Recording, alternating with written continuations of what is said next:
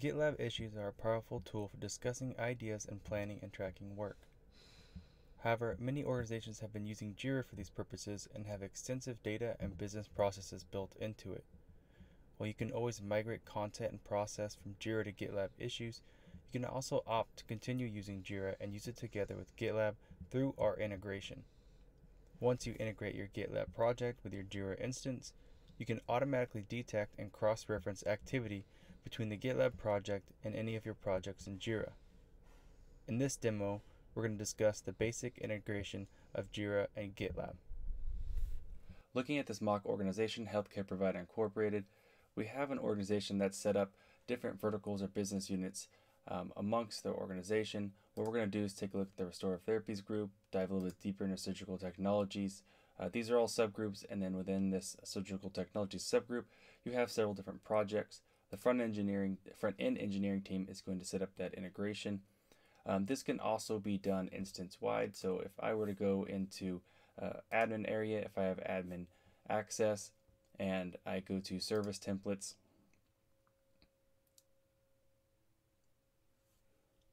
I'm able to go down here and set up the Jira integration as well. But we'll be doing this at the project level. I can see I have a repository here, and what I'll do is go to Settings, Integrations, scroll down to find Jira. Once I found Jira, I'll need some information that I need to populate or create over in Jira, and so that's where I will go. Here we have our project for Healthcare Provider Incorporated. This is our Kanban board with several different issues. I will come back to this in a minute, but what we'll need to do is go to our API tokens for our Atlassian.com cloud instance, and here we can create an API token.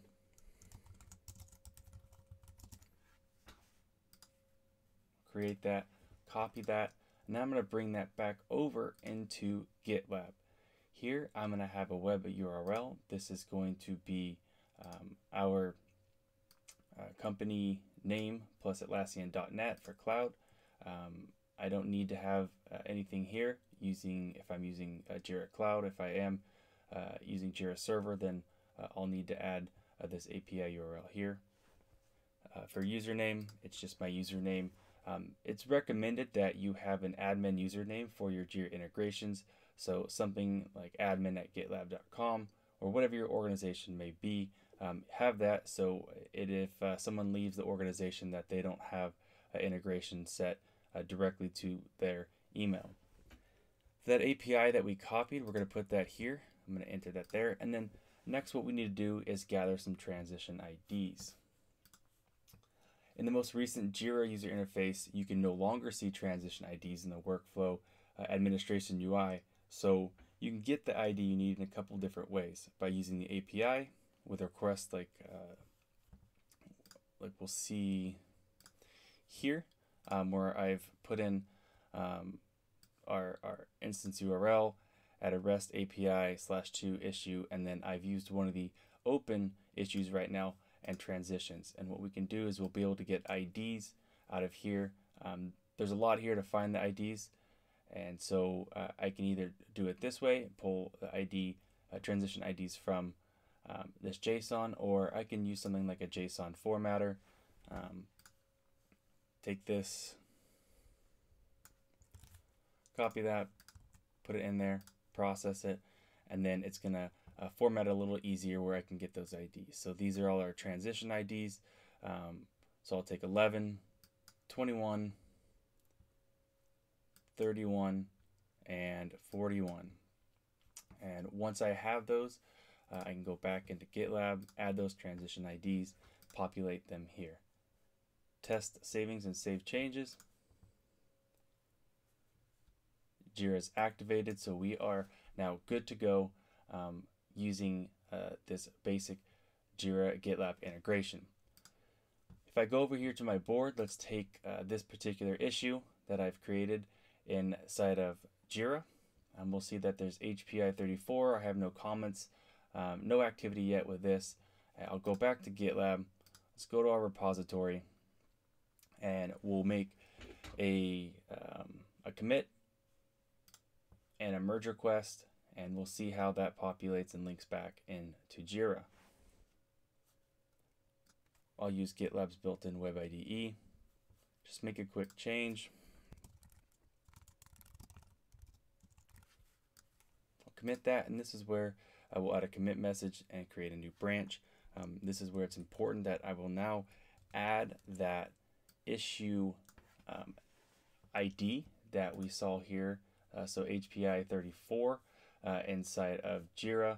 I put 31, so I actually need to make it 34. Add a commit message, and to keep things consistent, I'll do this with the branch as well. And then we can commit this, and then now what we'll see once this is done, I'll go over here, commit that, and either it'll refresh itself or I'll need to refresh it real quick. But we'll have that activity from GitLab here inside of that Jira issue. So I can see now in the comment section, if I want to click over to this, it'll take me to that specific issue. And if I want to click on that web link, it'll take me back to GitLab showing me that commit. If I didn't finish my merge request, so if I completed this merge request, submitted that merge request inside of GitLab, you will also see that show up here as part of web links. Now I have a merge request, and again, that will open up directly into that merge request into GitLab. You can also see here now that there's a Jira link here, and this is going to take me all to all my projects inside of Jira, and that's going to be part of that left side panel inside of GitLab. So this is a basic integration using Jira and GitLab. Have the ability to have visibility into the links tying back that issue inside of Jira to a merge request or to commit that you are working on inside of GitLab. For a how-to on adding a development panel on the right side for your integration with Jira and GitLab, be sure to check out the next video talking about Jira's dev panel availability using GitLab.